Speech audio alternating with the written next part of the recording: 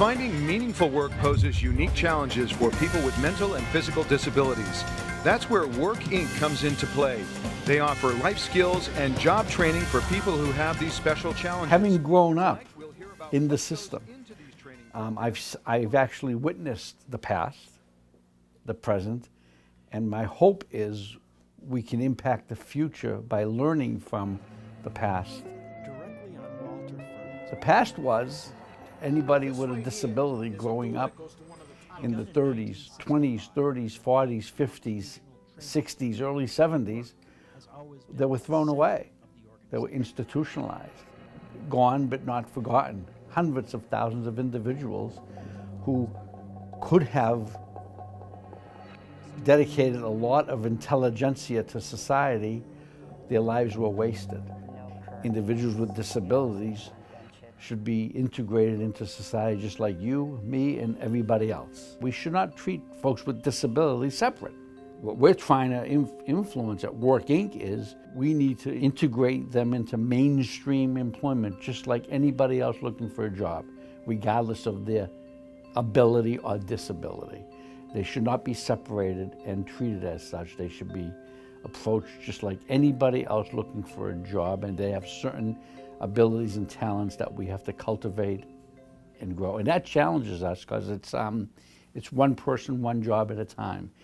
We are responsible for day-to-day operation, like we as a total facility management. We do full maintenance, full custodial, and landscaping. In the old days, so to speak, and the old days were as recently as 7 years ago, you folks come into a center-based employment or quote, a sheltered workshop, and maybe one person would be overseeing 20 to 25 folks doing fulfillment or doing manufacturing. Now it's one individual needing a job integrated into society, and that takes more resources. We need to get these people served because in Massachusetts and in this country, the unemployment rate for individuals with challenges or disabilities exceeds 70%. And that's an abhorrent, unacceptable number. Work Inc. began, as you said, more than 50 years ago, 1965. You're on 51 years. Headquarters, Dorchester, Massachusetts. It's a big operation, 396 employees. Most of them are full-time. In 2015, last year, Work Inc. served 1,000 people. You're a nonprofit. You have other sources of revenue in the state and other places? We get our money from the Commonwealth of Massachusetts, through Department of Developmental Services, Mass Rehab Commission, Department of Transitional Assistance. We do fundraising. We accept donations. In this country, unfortunately, there are still about 25 million individuals with disabilities on entitlements, and it's costing society a lot of resources to keep them on entitlements as opposed to them getting into the workforce. And unfortunately, even in 2017, the unemployment rate amongst those individuals is still above 70%. So we are all supporting them to keep them out of work. And that's probably not a good public policy. I recently got a job near home. It was for a nursery school that I went to. I work with the 3-year-olds and 4-year-olds as a teacher's assistant. So I am working with the teacher I had. I thought it would be a good idea to work as a teacher's assistant with young kids. I find employers who are going to match the skills of our people. So my job is to go out and find employers that will be interested in working with folks with disabilities or challenges to employment and find a match that's going to work for both sides. I was just asked to come back in the fall and still work as a teacher's assistant there. We live in Brockton, part of the shared living program provided by here at Work Inc. The concept came and I had that spare room, so it's there. When I was young, I didn't know where I lived, and now I know. I would say I'm technically inclined. I enjoy working on complex machinery. I come from the business side of the world, not necessarily human services background. My background is in business, and to me it was about making it work and really making sure that it worked for businesses and looking at it from their perspective. Why should an employer hire someone with a disability to come to work for them? Personally, I believe they should give a chance because just because they might have a disability doesn't mean they wouldn't be good at the job you're asking them to do. Photo shoot happening in here. Give you a little tour. My first tattoo was this one that I'm showing you right here. It's a handicap sign that says Pride. Even though I have some things that I don't like about my disability, there's a couple of things that I can do with having a disability. I can still be independent. Obviously, I can still get tattoos. It kind of made me feel like I had to give pride to my disability. Personally, I wasn't good at English or math, but given the chance to work and look at and given the right setting, I've been able to learn a lot about the units, certain aspects of HVAC. No time for TV cameras on this factory floor in Dorchester.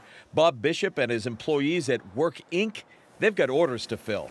Everyone here, careful, deliberate, and proud to produce. Made in America, made in Massachusetts. And you ready for this? Disabilities. Deaf, blind, intellectually challenged, everyone here has something to contribute. I see the list of partners behind you. We are taking what we know about the individual and then thinking about what kinds of employers might be a good match for the things that we've learned about this person.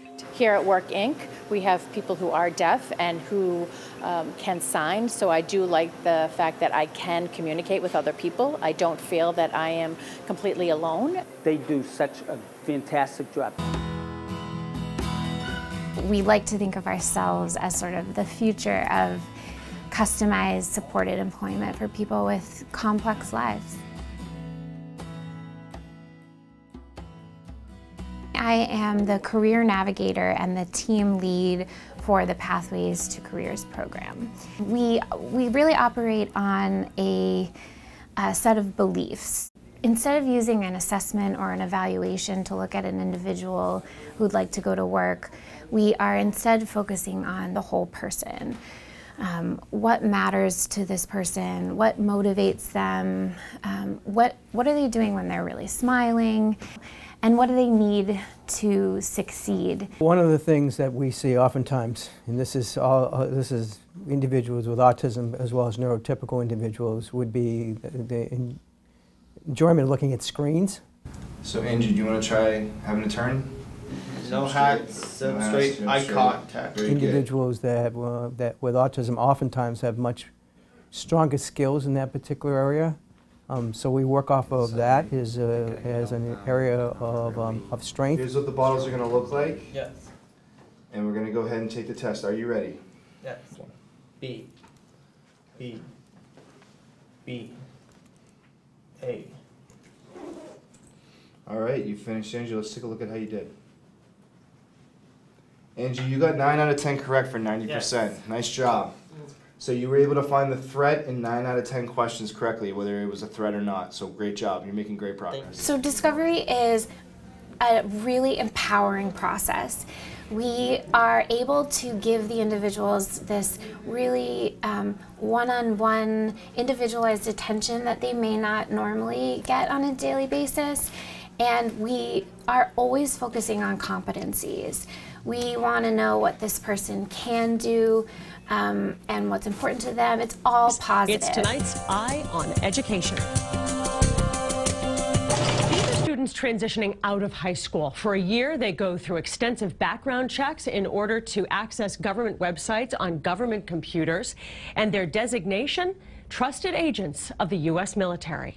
Since the inception of the program, we've had somewhere around $150 million allocated back to the government from the work that they're doing. So they're really saving taxpayers a lot of money. Mm-hmm. It's a program made possible by Boston-based nonprofit Work Inc. How much do they make an hour?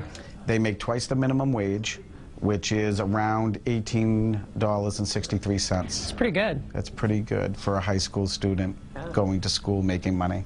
But it's so much more. Teacher David Antonelli says it gives his students skills that will help them build a future. It's really challenging at times, and my brain really likes challenges, and I really love this job. That's great.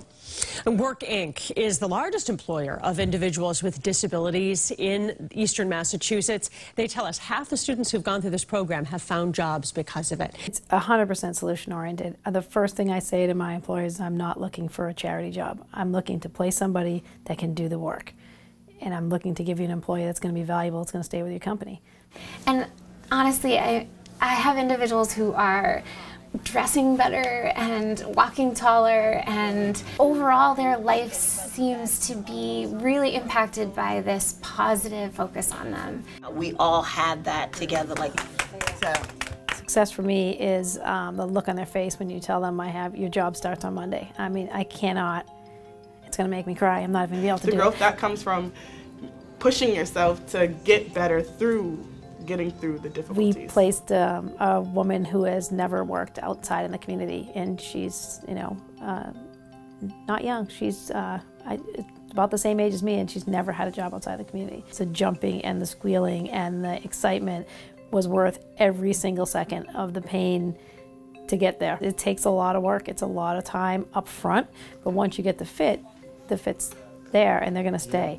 I mean, one of my favorite quotes is, if you love what you do, you never work a day in your life, right? And that's what we all want. We're here not just here for a job, we're here for our career. We're writing the future as we speak. Just because they have a disability doesn't mean they won't be able to do it.